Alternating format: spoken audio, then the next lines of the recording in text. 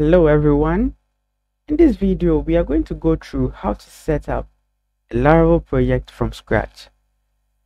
Now, Laravel is a popular PHP web application framework used by many developers to create robust and scalable web applications. So by the end of this video, you'd have all the tools you need to start building your own Laravel project. Alright? Yes, so before we actually start to do something, there are a few tools you need to have installed on your computer before you can actually go ahead and create a Laravel project.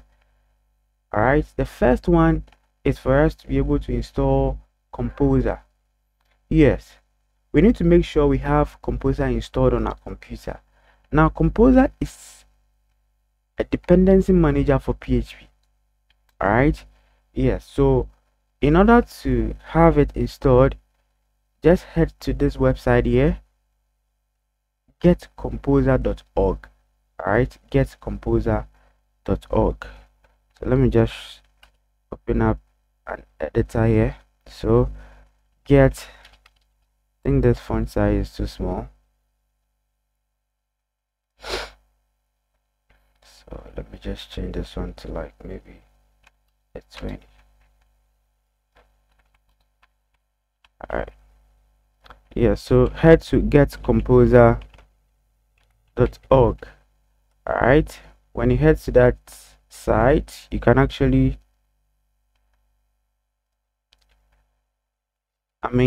get to download Composer onto your machine. Just hit on this download button here and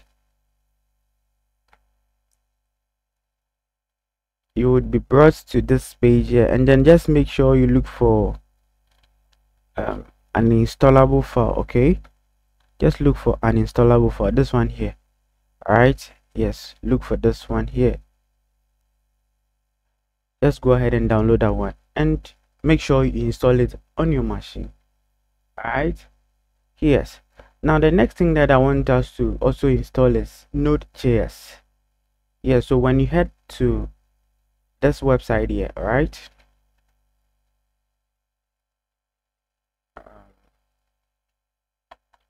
nodejs.org, all right, you will be able to get Node.js downloaded onto your machine. So make sure you select the long-term support, the LTS here. Make sure you download that one. Now what Node.js is going to allow you to do is that you would be able to install packages from the npm server, right? Yes, it will help you to be able to manage your node package dependencies. Do you get it? Yes, there are times that you would need to add third-party libraries and all those things to your project from npm, and to be able to do that you need Node.js installed. So that is the essence. All right, good. Now we also need some web server, all right, to be able to serve our application. Now, you know, PHP is a server-side language.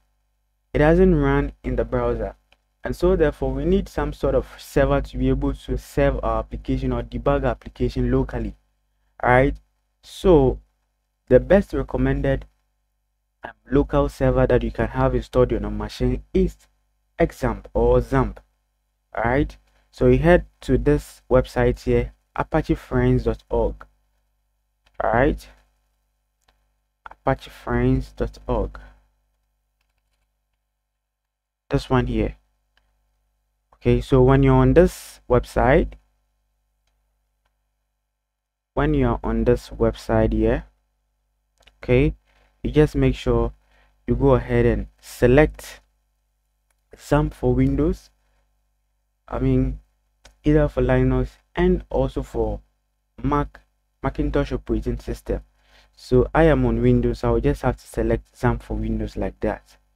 You get it?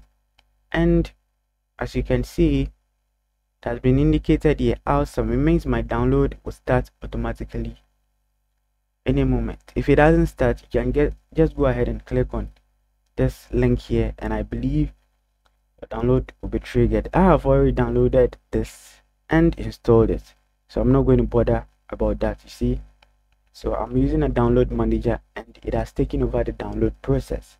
So let me go ahead and cancel this one. All right, now after you finish installing these three things, let's actually check if you have them installed or not. So I'll go to my start menu and then I'll search for cmd command prompt. Okay, so when you have your command prompt opened, the first thing you're supposed to do is, let's say we want to check for our composer version. So you just have to type composer, yes, composer space and then -v. Okay, like that. And you can see a lot of commands coming through. Now on top here, so it has been indicated, I mean, with a fancy writing composer, it means that you have composer installed. Had it not been that, it would even tell you that it doesn't know what this command is, composer -v, right?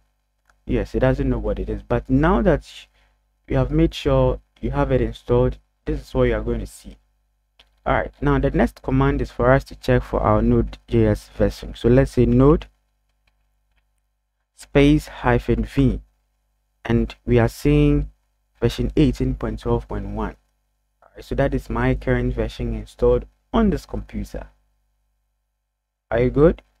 All right, now you'd also have to make sure that you install your XAMPP software to be able to serve your application. All right, now when it comes to database management for your application too, you need XAMPP because it comes with MySQL database pre-installed in it. Do you get it? So you can be able to create database for your application, create your migrations, your models, and what have you. Do you get it? All right, so in order to make use of that, I've already installed this one, and here is it, like that. Okay, yes, so you have to make sure you have your XAMPP installed and started as well. So whenever you open it, you're going to see all these functionalities, but normally what you're going to be working with is the Apache model here, or these are all services. I'm going to be seeing, I mean, Apache, MySQL, FileZilla, Mercury, Tomcat, like that. But like I said, normally going to be working with the Apache and then MySQL, right? Yeah, so as you can see, I have these two models or services running. Make sure you check yours, or on the action side here, just click on start for this ones, for them to be able to start running. All right, good. And I think when you're able to do these things, you are pretty good to go to start creating your Laravel project. All right, now let's go to the official website of Laravel to see how we can actually set up our project.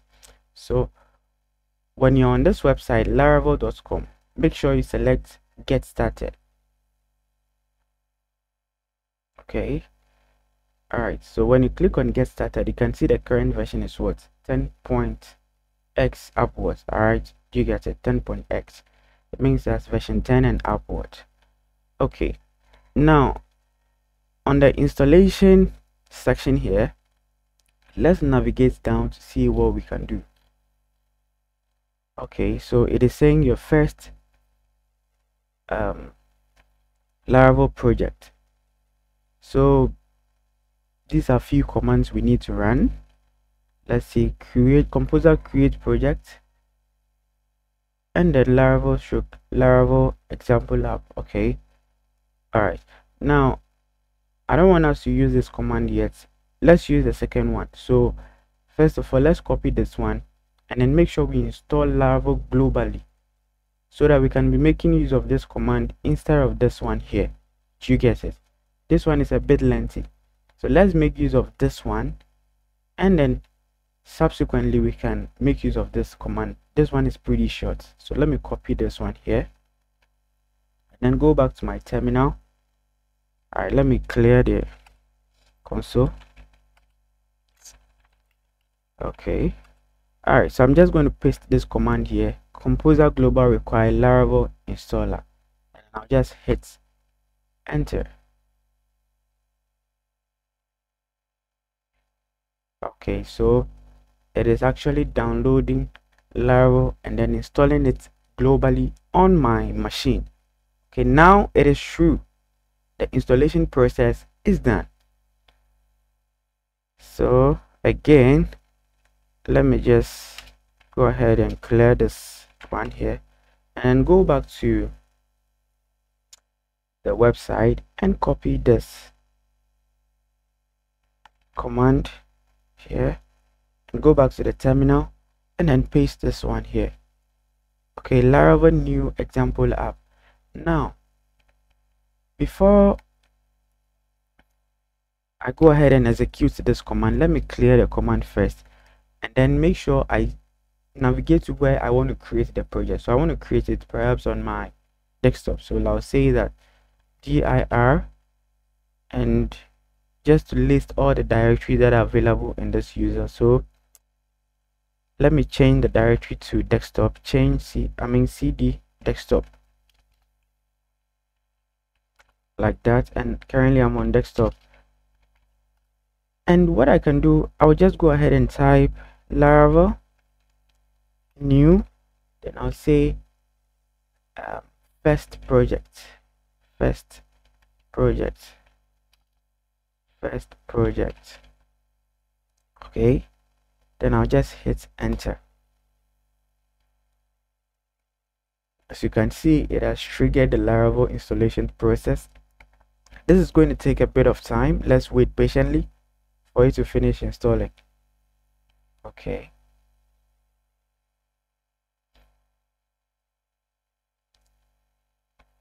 okay, it is going to take a bit of time. Okay, so let's just wait patiently for that. Normally I don't like skipping my videos.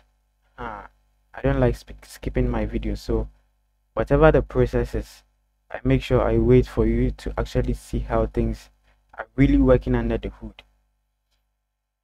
So let's wait patiently for this one to finish installing so that we can actually continue from there.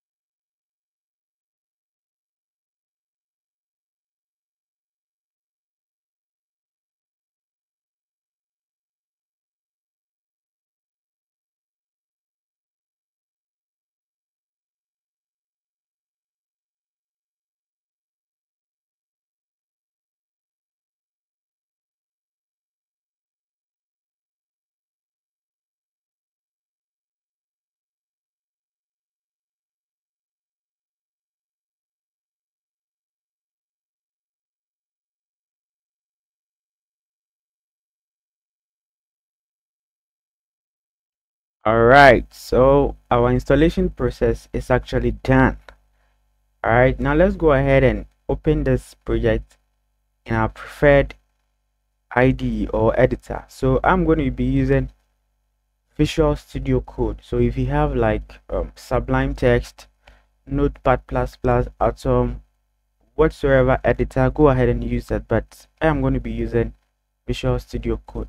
So I'm simply going to navigate to the project folder that I just created and then serve it up or open it up with Visual Studio Code. So I'll say change directory to first project like this, and then I'll just type code, then space, and then a dot like so, and then I'll hit enter.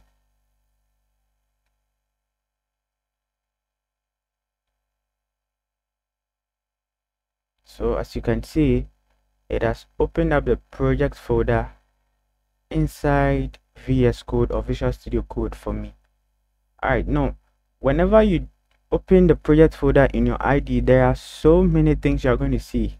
Okay, so you have the app folder, the bootstrap folder, the config folder, database, public resources, route, storage, test, and some few other files as well. Now these are all equally important. They are helping your Laravel project to actually, run successfully, or they are all playing a role to make your Laravel project run properly or work properly. Okay, but then there are few things that, or few files and folders that normally you're going to be working with.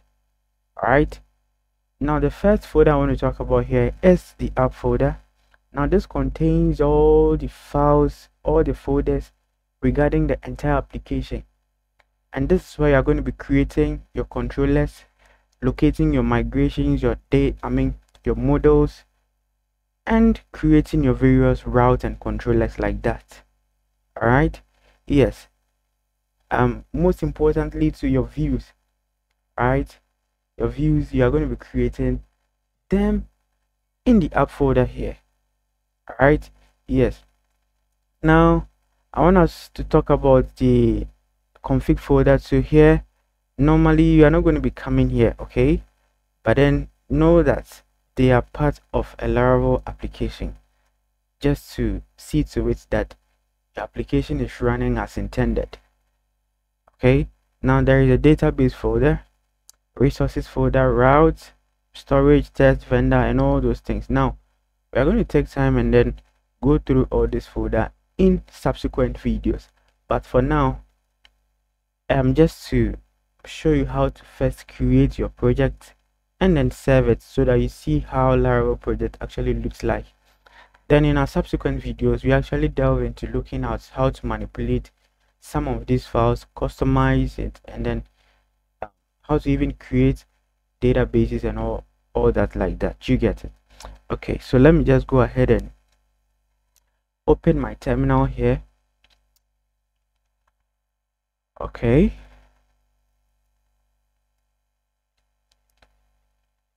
and then I'm going to type this command php artisan.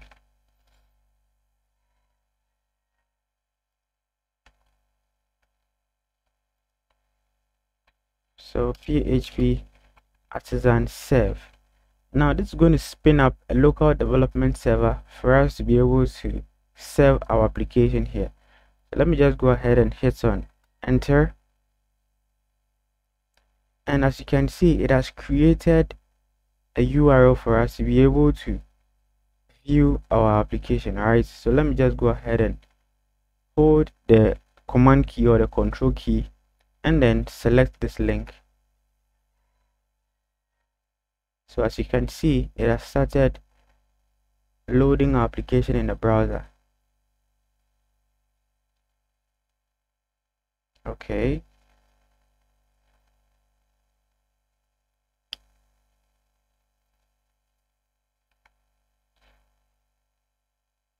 this is taking longer than usual.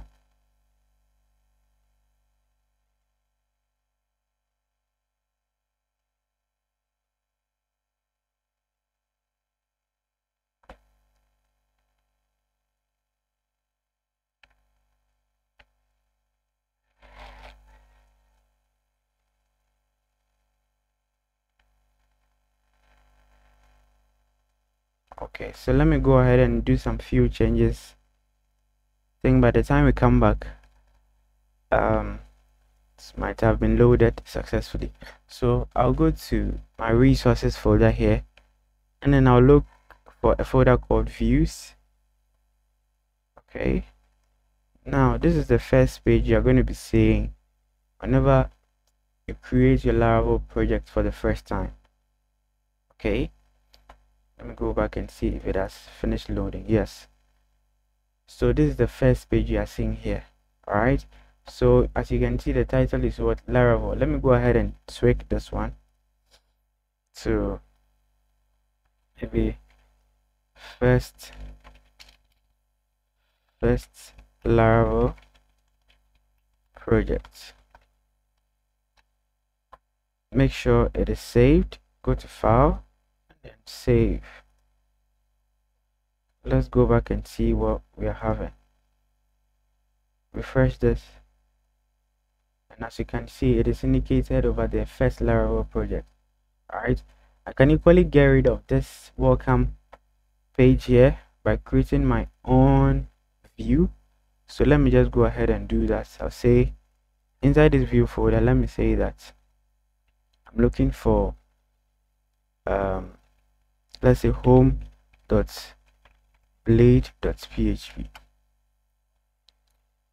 and then let me generate the basic boilerplate for HTML, and say, let's say home. All right, and let me just say there is a div here with an h1 tag, maybe indicated first Laravel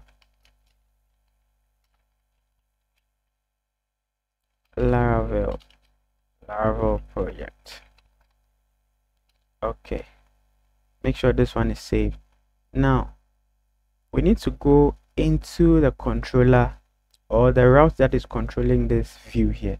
So I'll just have to make sure I go into the route folder here, route, and then look for web.php. All right, yes, and as you can see, it is this route here that is returning the welcome page for us. So let's change this welcome to home.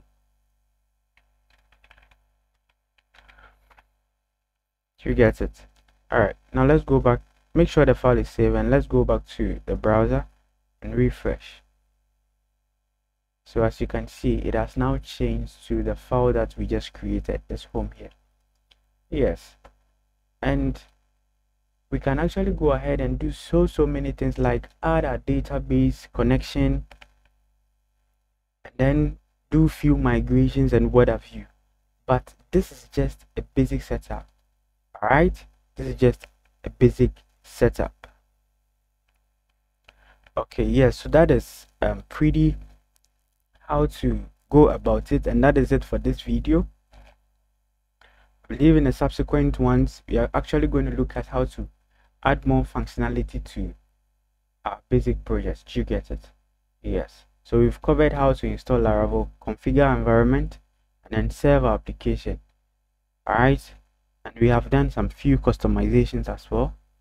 I have to note that Laravel is a powerful framework with many features, and we've only scratched the surface of what it can do. All right, yes, we've got a lot to explore, and I hope this video has helped you get started with your own Laravel project. And as always, thanks for watching, and don't forget to like the video and also subscribe to the channel. Thanks for watching. Bye.